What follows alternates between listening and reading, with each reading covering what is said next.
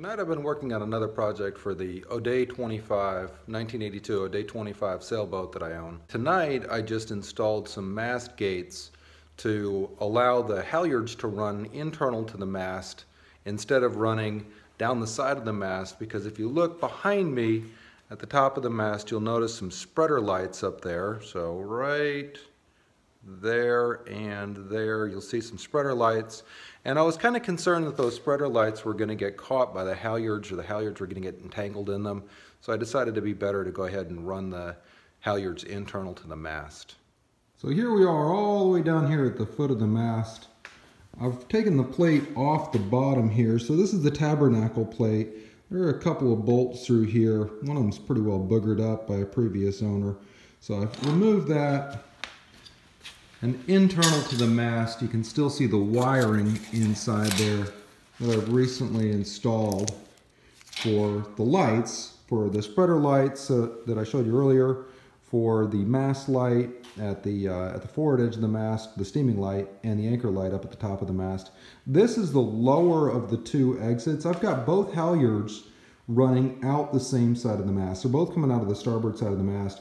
The reason for that is that the way that this boom is configured, both of the blocks for turning the reefs back towards the mast are both on the same side, which will eventually run them down the port side. So they'll be running on lines to the port side of the cockpit.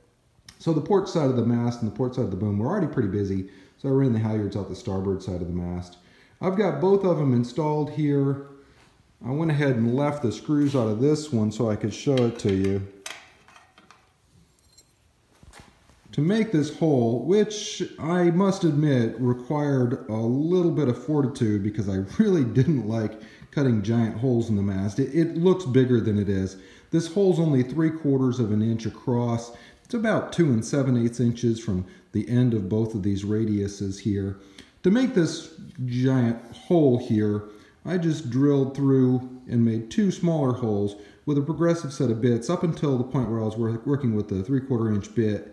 And I punched through here, and then I just trimmed the sides here with a saw, and that made a fairly clean hole. I went ahead and cleaned it up a little bit more by just sanding the inside of it with some 150 grit sandpaper so it doesn't have any sharp edges.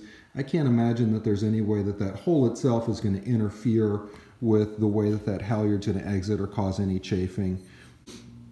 Really simple design. I like that it doesn't include any shivs or requires the line to make too many turns. It's got a little guard in here at the top to prevent the halyard from possibly rubbing on the inside of the hole in the mast itself.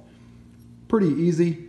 Cut a big hole, drilled and tapped 1, 2, 3, 4 holes to mount it, a couple of screws in there, and that project is complete. I was very fortunate that up at the top of this mast, and I have to apologize, it's outside the garage in the darkness, because I'm always winding up working here in the evenings.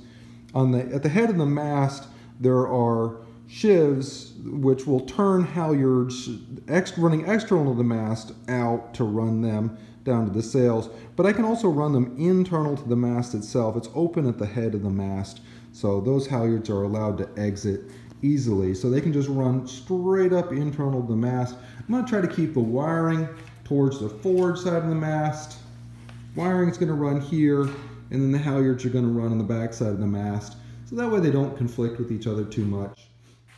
We'll see how well this works. If it doesn't work, then out of the mast come the halyards and back to the cleats, and no real fuss, muss, or bother. I can always just leave these in the mast, or if I decide later on that I want to do something else, I can go ahead and replace them with some cover plates. I hope this was helpful for anyone who's looking at doing this project. It was kind of daunting to me just because it required cutting some holes in the mast, and this old mast has been around for 35 years and has been held up fine so far, so I was kind of reluctant to do that, but I'm hoping that this project is going to be useful in the long run. I hope this helps.